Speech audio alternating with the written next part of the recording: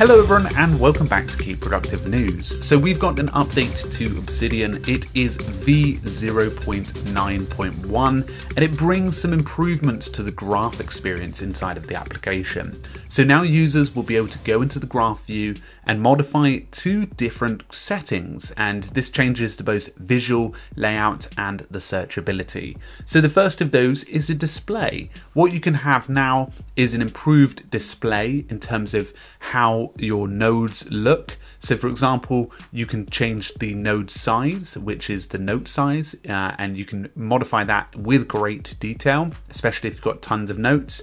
You can add in arrows, link thickness, and actually change the gravity of how the actual graph sits. For example, changing the center force, repel force, link force, and link distance. So those modifications have come in, and seeing on Twitter some of the people's layouts are really impressive in terms of what they look like. Now, if you haven't checked out, we've got an Obsidian Made Simple course, which is currently in its launch week, and you can get it in the link in the description, so do make sure to check that out.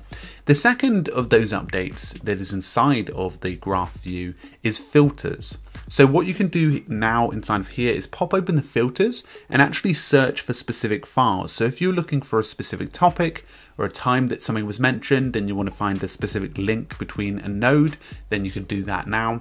You can also select on and off tags to appear, attachments, and existing files, as well as orphans, to see anything that sort of gives you a preview of what you would like to see. It's quite interesting, especially if you've got a lot of tags set up and attachments. You can then sort of skip ahead in terms of having to find, and it definitely improves the searchability of certain notes.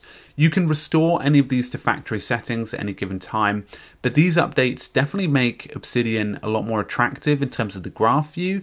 Whilst Roam Research does have a nice graph view, it doesn't have these abilities of being able to change or modify the structure of the graph. And as you can imagine, a lot of people prefer having the Mac application to be able to do that. So that's something of definitely a lot of people are enjoying in Obsidian. So folks, a huge thank you. Hopefully you enjoy the rest of this update. Please do make sure you subscribe to Apple Podcasts and on Spotify as well. But if you have any questions, let us know on Twitter. Cheers, folks.